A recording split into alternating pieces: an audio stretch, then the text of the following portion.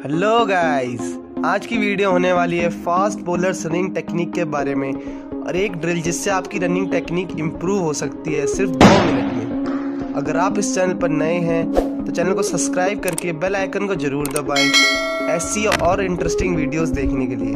तो चलिए शुरू करते हैं।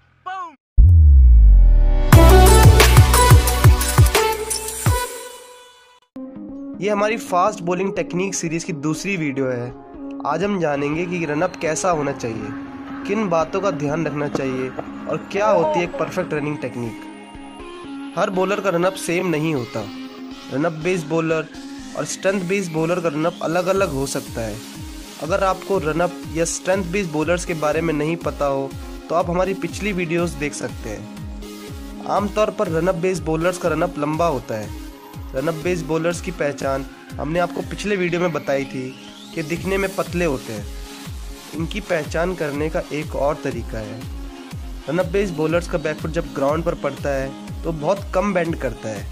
अगर नी बेंड ज़्यादा कर रही है तो इसका मतलब कि बॉलर बैकफुट पर स्लो हो रहा है, जिससे रनअप की एनर्जी बॉल स्पीड में ट्रांसफ़र नहीं हो पाएगी। इसलिए रनअप बेस्ड बॉलर्स का नी कम बेंड करता है। रनअप बेस्ड बॉलर्स की स्पीड उनके रनअप पर काफ़ी डिपेंड करती है, तो उनका रनअप तेज होना चाहिए। इंटरनेशनल फास्ट बॉलर्स अपने रनअप में लगभग 7 मीटर पर सेकंड की स्पीड अचीव कर लेते हैं और ये उनका 70 से 80% एफर्ट ही होता है। आमतौर पर स्ट्रेंथ बेस्ड बॉलर्स का रनअप लंबा नहीं होता। स्ट्रेंथ बेस्ड बॉलर्स की पहचान है कि ये दिखने में बल्कि और स्ट्रॉन्ग होते हैं। इन्हें ज़्यादा लंबे रनअप की ज़रूरत ही नहीं है, क्योंकि ये तेज़ डालने के लिए अपनी स्ट्रेंथ पर डिपेंड रहते हैं। इन्हें क्रीज में स्टडी पेस के साथ आना होता है।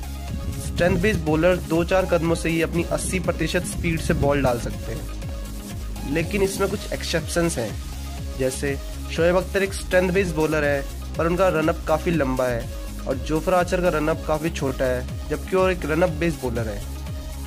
ये बॉलर टू बॉलर भी डिपेंड करता है कि उनका रनअप कैसा होगा। कई बॉलर्स को रिदम में आने के लिए लंबा रनअप चाहिए होता है, और कई बॉलर्स छोटे रनअप से ही संतुष्ट रहते हैं। और ये बॉलर की रनिंग टेक्निक पर भी डिपेंड करता है, क्योंकि अगर बॉलर की रनिंग टेक्निक अच्छी है तो वो कम कदमों में ही अपनी मैक्सिमम स्पीड अचीव कर सकते हैं। तो क्या है एक परफेक्ट रनिंग टेक्निक, आइए इसे समझते हैं। रनिंग टेक्निक की बात हो और स्प्रिंटर्स का नाम ना आए, ऐसा तो हो ही नहीं सकता। एक स्प्रिंटर की तरह ट्रेनिंग करना रनिंग टेक्निक इम्प्रूव करने का सबसे अच्छा तरीका है। इसमें हम 4 पॉइंट्स के बारे में बात करेंगे। पहला पॉइंट है फुट स्ट्राइक, मतलब भागते हुए ग्राउंड पर बॉलर के पाँव का कौन सा हिस्सा पहले पड़ता है, हील टच करता है या 4 फुट यानी कि पाँव के आगे वाला हिस्सा। रनअप में बॉलर को हमेशा 4 फुट पर ही भागना चाहिए। इससे बॉलर कम टाइम में ज़्यादा कदम ले पाता है और ज़्यादा ग्राउंड भी कवर कर पाता है। दूसरा है नी ड्राइव, यानी रनर का घुटना ऊपर उठना चाहिए। अगर बॉलर की नी ड्राइव अच्छी है तो हील स्ट्राइक की प्रॉब्लम अपने आप ही सही हो जाती है। लो नी ड्राइव से हील स्ट्राइक होनी है। तीसरा है बॉडी पोजीशन, यानी भागते हुए बॉलर की अपर बॉडी सीधी रहनी चाहिए। पर हाँ, रनअप के स्टार्टिंग में बॉलर की अपर बॉडी आगे की तरफ झुकी हो सकती है, उसमें कोई प्रॉब्लम नहीं है। छोटा है आर्म मूवमेंट, बॉलर को दोनों आर्म को बराबर मूव करना चाहिए। इससे लेग्स और आर्म्स के बीच में कोऑर्डिनेशन बनता है और बॉडी बैलेंस भी मेंटेन रहता है। अब हम देखेंगे कुछ कॉमन गलतियां जो बॉलर्स अपने रनअप में करते हैं। सबसे पहली गलती जो लगभग हर एकेडमी बॉलर करता है वो है हील पर भागना। आप एक एक्सपेरिमेंट कर सकते हैं कि हील पर भागना क्यों गलत है। आपको कैदे होकर दोनों पाँव से जंप करना है।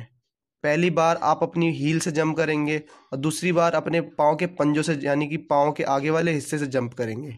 आप नोटिस करेंगे कि हील पर जंप करने से आप ज़्यादा ऊपर नहीं जंप कर पाए और पेन भी हो रहा है, जबकि पाँव के पंजे से जंप करके जंप हाई भी हो रहा है और पेन भी नहीं होता, क्योंकि ह्यूमन के 4 फुट एक स्प्रिंग की तरह काम करते हैं। ये प्रेशर अब्जॉर्ब कर सकता है, हील प्रेशर अब्जॉर्ब नहीं कर सकता। इस एक्सपेरिमेंट का रिजल्ट हमें कमेंट बॉक्स में ज़रूर बताएं। हील पर भागने से बॉलर हर स्टेप पर तेज होने की बजाय स्लो हो जाता है और इससे नी और हिप की इंजरी का खतरा भी बनता रहता है। दूसरी गलती जो नोविस बॉलर्स करते हैं वो है ज़्यादा आगे की तरफ झुककर भागना। रनअप के स्टार्टिंग में बॉलर लीन हो सकते हैं, लेकिन जब आप अपनी मैक्सिमम स्पीड पर हो तो आपकी बॉडी अपराइट होनी चाहिए। मामूली फॉरवर्ड लीन हो सकता है। ज़्यादा आगे की तरफ झुकने से बैक साइड मैकेनिक्स ज़्यादा हो जाते हैं और जो नी ड्राइव कम हो जाती है। इससे बॉलर्स हील पर भागना शुरू कर देता है। एक ड्रिल जिससे रनिंग टेक्निक इम्प्रूव हो सकती है बहुत कम समय में, अगर आप इस ड्रिल को ध्यान से समझ पाए तो। देखिए, ये एक बॉलर है। पहली स्प्रिंट में इस बॉलर को एक स्प्रिंट लगाने के लिए कहा गया बिना कोई इंस्ट्रक्शन दिए। इसमें इनकी अपर बॉडी थोड़ी आगे की तरफ झुकी हुई है और ये अपनी आर्म्स को कुछ ज़्यादा ही मूव कर रहे हैं और इनका हील स्ट्राइक हो रहा है और इनकी नी ड्राइव भी लो है। अब दूसरी स्प्रिंट में इन्हें कहा गया कि आप अपनी 70% स्पीड पर भागें। बस आपको हर स्टेप में अपनी दूसरी नी के ऊपर से कदम रखना है। और इस क्ल्यू से 5 से 6 अटेम्प्ट के बाद ही इनकी रनिंग टेक्निक इम्प्रूव हो गई। अब इनकी अपर बॉडी अपराइट हो गई है। अब आर्म्स स्मूथली मूव कर रही हैं। अब ये अपनी हील पर भी नहीं भाग रहे और इनकी नी ड्राइव भी इम्प्रूव हो गई है। तो आप भी इस ड्रिल को ट्राई कर सकते हैं और अपनी इम्प्रूवमेंट हमें इंस्टाग्राम पर भेज सकते हैं। लिंक आपको डिस्क्रिप्शन में मिल जाएगा। तो इस वीडियो में इतना ही।